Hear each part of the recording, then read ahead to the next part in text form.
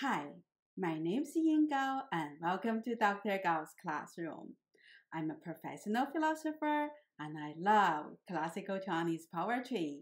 I have been teaching and translating classical Chinese philosophies for many years and poetry for the last few years with a colleague of mine. I would love to share my knowledge on the subject with you. Your enjoyment is my command. Today, I'm going to start a new series on poetry, wine, and philosophy of ancient China. So far, I have made many videos on poems about romantic love. Although I still have a lot to talk about, I decided that I would like to do something different for a while. Actually, it is my collaborator, Dr. David Musgrave, suggested this new topic a couple of weeks ago. David and I have been working on translating poems about wine drinking for over 3 years. So, I would have a lot to share with you. In this new series, I'm going to introduce a few new poets who were the culture icons about wine drinking in the poetic tradition and scholar official culture during Imperial China. I'm also going to translate and analyze their poems about wine drinking. To provide a bit of culture and philosophical context for the poetry on wine drinking, I'm also going to talk about the views about wine drinking from different philosophical schools. There are several poets who were already well known in the West for their fondness of wine, such as Li Bai and Du Fu. I might translate a couple of their poems. I hope you would like this new series and enjoy the videos in this series. Let me know, how do you like the first video? What would you like to be covered in this new series? And which poet would you like me to talk about in the comment section down below? If you're new to my channel, please check out my other videos on classical Chinese poetry, philosophies, or medical literature. If you like the content of these videos, please click the like button and subscribe my channel. I also offer one-to-one online lessons on these subjects. So if you would like to read this original text with me, please contact me. Here's my email address. It takes me quite a bit of time to decide which poet to start this series with. Li Bai is probably a good choice. So is Du Fu. They both composed a lot of poems about wine drinking and their love for wine. However, there are already books, even videos on YouTube, talking about their poems on wine drinking. I would rather not to add my piece to reinforce their images as drunken poet. What I would like to do in this new series is to present lesser-known poets, as well as a more nuanced account about the role of wine drinking in both the poetic tradition as well as in the scholar official culture during Imperial China. So, the poet I'm going to introduce today is Su Shi, also known as Su Dongpo, a poet from the northern Song Dynasty. He certainly composed a lot of poems about wine drinking and is still very much loved in contemporary China and many other Chinese-speaking communities around the world. I listed a few songs singing Su Shi's poems by famous singers down in the comment section. You can check them out if you like. Now, let me talk a bit about the historical context of this poet. Su Shi was born in 1037 AD.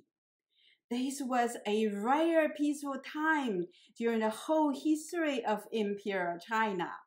Since the Song signed a peace treaty with the Khitans in 1004 AD, the Song people had enjoyed over 30 years of peace by the time Su Shi was born, and they continued to enjoy peace for another 90 years without major war. As you might know from my other videos about the poetry of the Tang Dynasty, it was extremely rare for the Chinese people to have a peaceful time for such a long period of time. I mean, when they had a strong empire led by an ambitious emperor, the emperor always wanted to conquer more territory. Emperors such as the fourth emperor of Qin Dynasty, Yingzheng, or the martial emperor of the Han Dynasty, Liu Ce, brought huge casualties and suffering to their subjects by raising constant wars against their neighboring countries.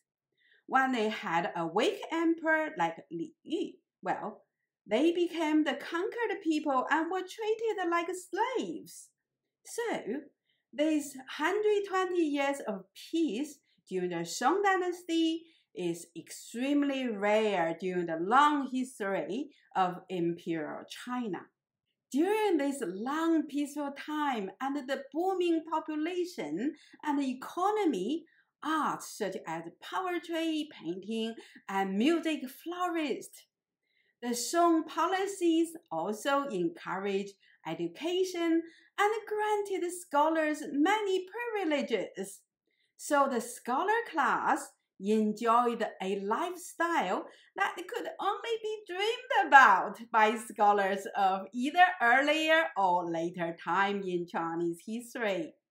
They had various privileges depending on the titles they obtained by passing various levels of civil service examinations, including tax exemptions, study stipends that were enough to support a small family. If they needed to travel to academies in other regions to study, their travel and accommodation with the state-run post office were free of charge.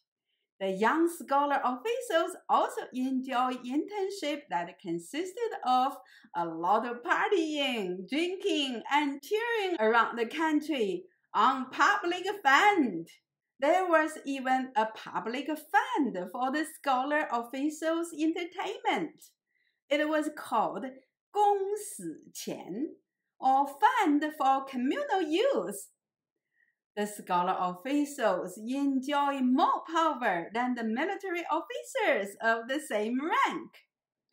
This is why there are so much lyrics or 词 composed by the Song scholar officials describing parties as well as romantic affairs with female entertainers, or 妓, because such entertainments were part of their everyday life. In the capital, huge restaurants sometimes could host thousands of guests, would entertain their guests with male and female entertainers, with singing and dancing.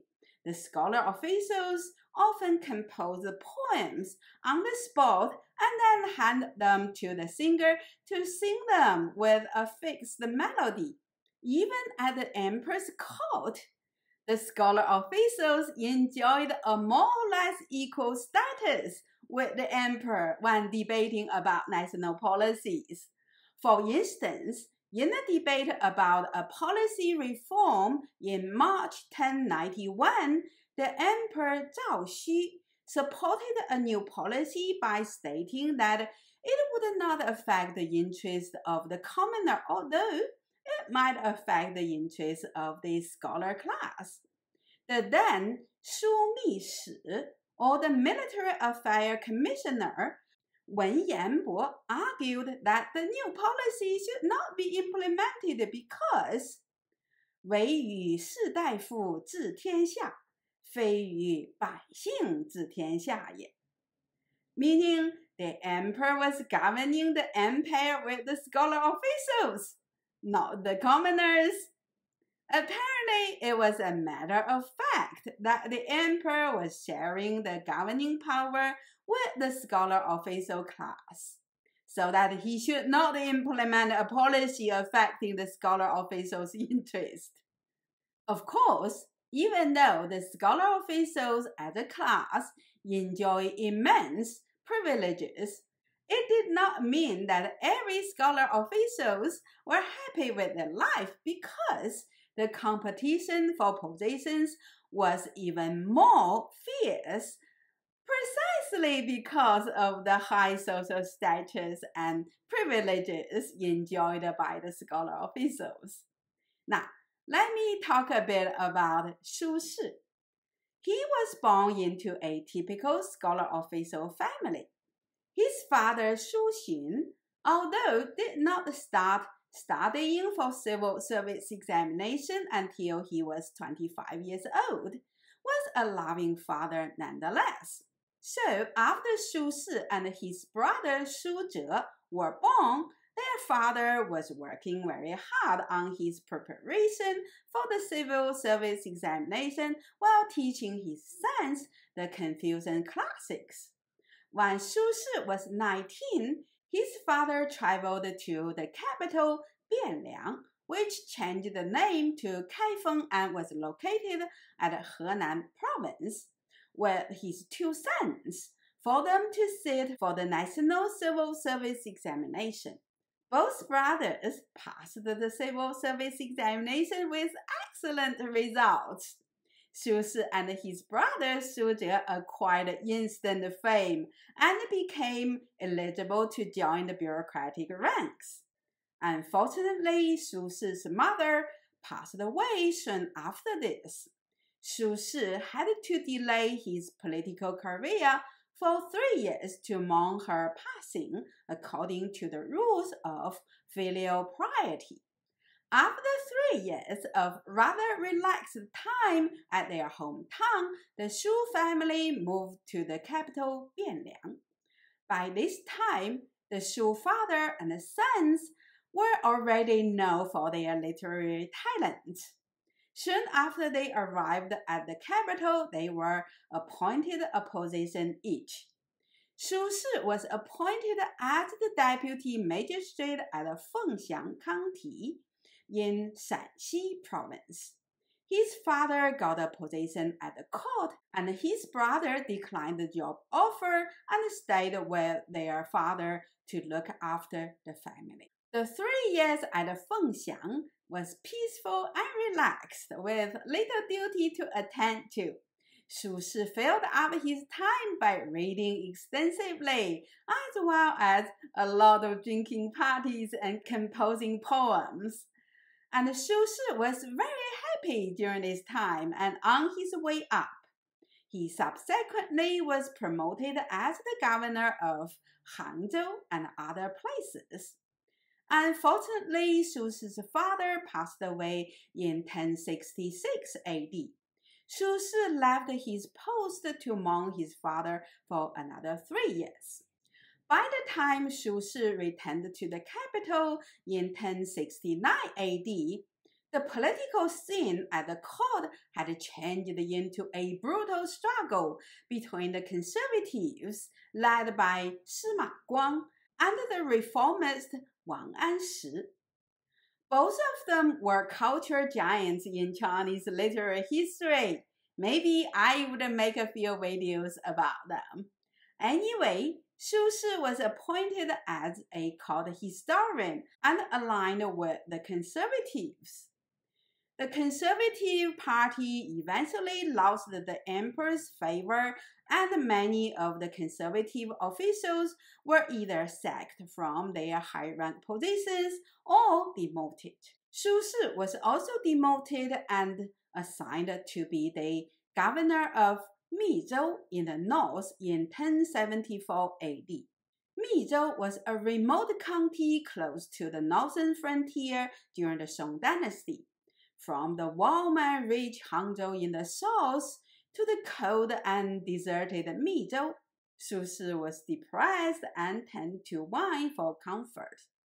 The poem I'm going to translate expressed his feeling quite well. Now, let me read the poem in Chinese first.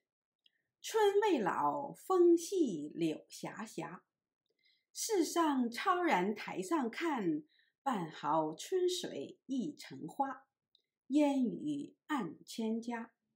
寒食后，酒醒却知嗟。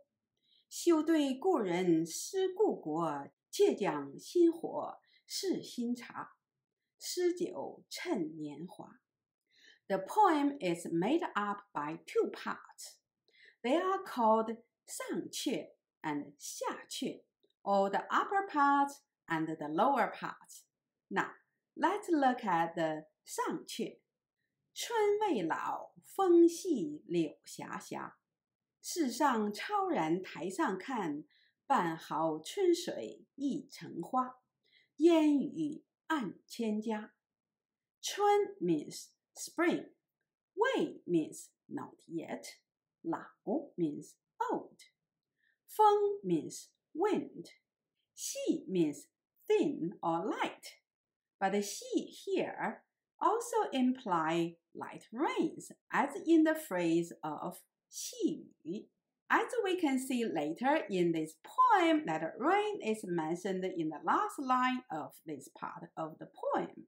It is clear that 细 here implies that it is raining lightly with breeze. So David and I translate 风细 as moist breeze.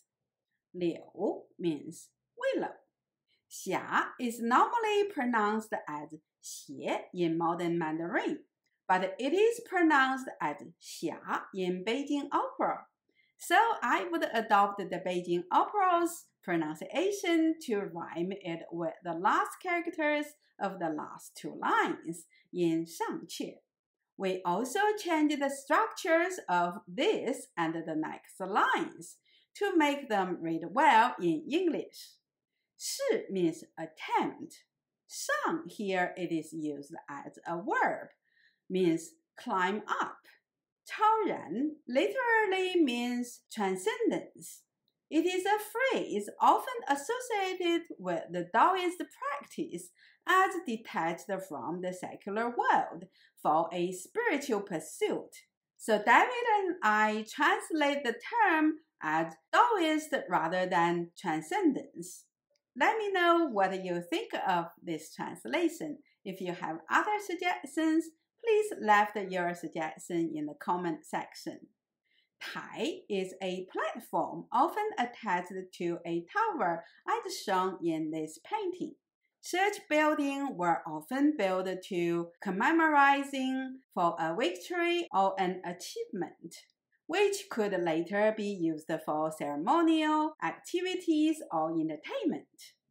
超然台 was built to celebrate a flood control project supervised by Su Shi at Mizhou. 上 here is used as advertive, meaning on top of something. 看 means gauge. 半毫 we translate as nip moat. 春水 refers to a river in the spring. 一城 here is used as a measurement unit here, meaning a city's worth of something. 花 means flower. 烟雨 means rain haze. 暗 means darken. 千 means 1,000. 家 means house. So the four lines read, Spring has not ended. A moist breeze bends the slender willow.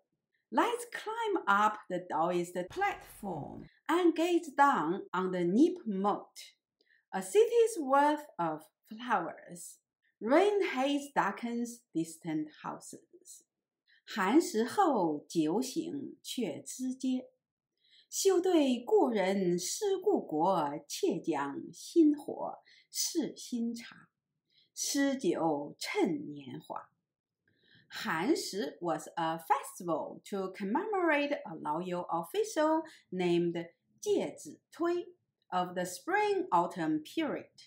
介子推 helped 重耳 to get the title of the Duke of the state of Jin in 636 BCE. However, 重耳 awarded everyone who supported him except 介子推.介子推 left 重耳 and retreated to a mountain with his mother.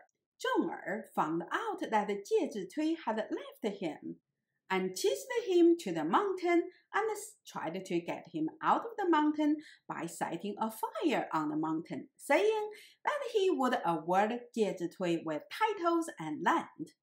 However, 介子推 refused to come out and died in the fire with his mother.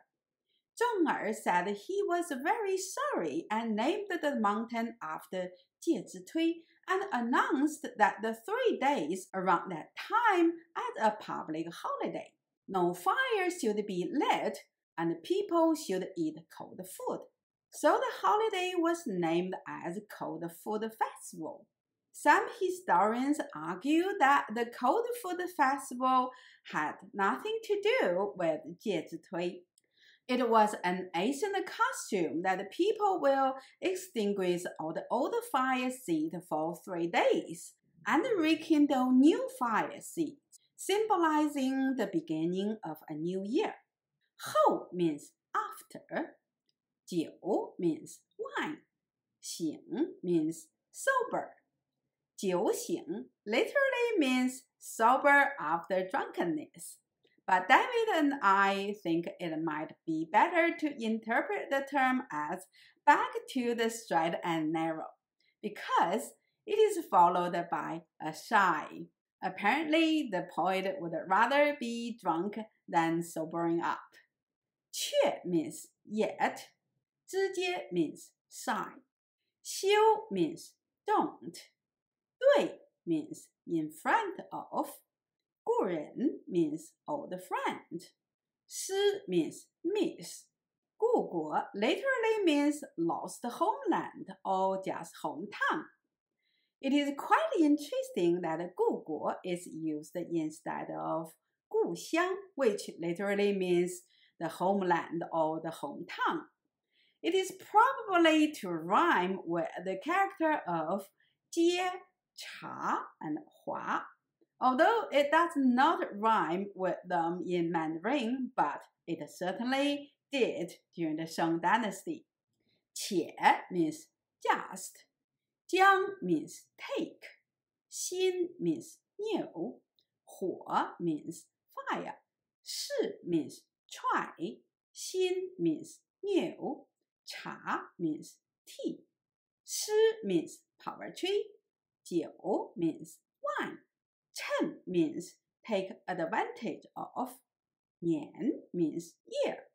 华 means flower.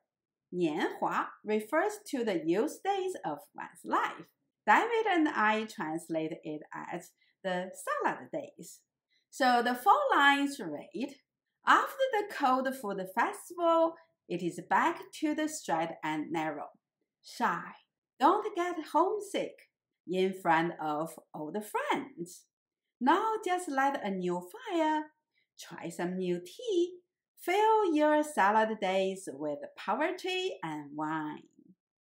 It is quite clear that Su Shi missed the life he enjoyed at the capital or even his private post at Hangzhou and his extended family.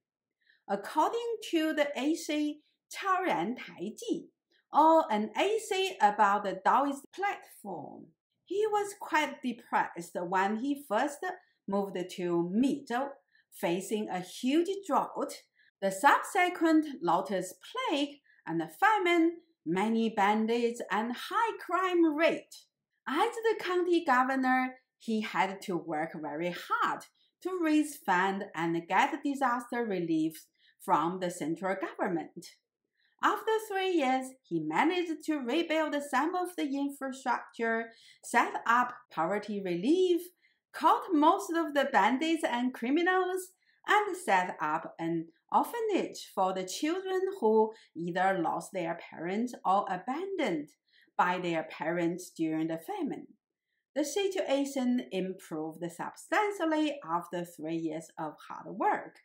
It was after this hectic period Su Shi repaired one of the old terraces to celebrate their achievement, and his brother suggested to name the terrace 超然台 of the Daoist Platform. The AC 超然台记 also stated that it was reading 庄子 helped Su Shi overcoming his depression. He learned that he had to break away from the conventional views about good and bad, happiness and suffering, and making the most out of any given circumstance. Then he would be able to achieve true happiness. So in this poem, he told us how he turned a gloomy spring day into a delightful occasion to enjoy new tea, wine, and poetry. The poem starts by painting a quite miserable day with rains and cold. The poet is missing his hometown relatives and friends. Then the mood is changed. He tells us that there is still a lot of beautiful flowers. Furthermore, there is new tea just harvested and new wine to taste. And most importantly, he is still young and can enjoy the pleasures of wine and poetry. Instead of mourning about what he could not have, he enjoys what he has at hand. David and I love this poem very much, especially the last lines. 诗酒趁年华. Oh, fill your salad days with poetry and wine. Enjoy life to the full whenever you can. I think this is the reason why Su Shi is still very much loved by many people today. No matter what happened in his life and how hard it was, Su Shi would always find something to cheer himself up. He composed many poems about his love for wine and many other things he enjoyed. He was also a foodie. He even invented 2 pork dishes called 东坡肉 or 东坡肘子. They look so delicious, aren't they? I told David a lot of funny stories about Su Shi when we were translating Su Shi's poems. So Su Shi becomes David's favorite poet and mine too. We not only love Su Shi's poetry, but also Su Shi as a person, because he is so relatable. I'm certainly going to make a lot more videos about Su Shi's life and poems. I'm sure you would also fall in love with his poetry and the person he was. If you're new to my channel, please check out my other videos on classical Chinese poetry, philosophies, or medical literature. If you like the content of these videos, please click the like button and subscribe my channel. I also offer one-to-one online lessons on these subjects. So if you would like to read original text with me, please contact me. Here's my email address. Thanks for watching this video. I'll see you next time.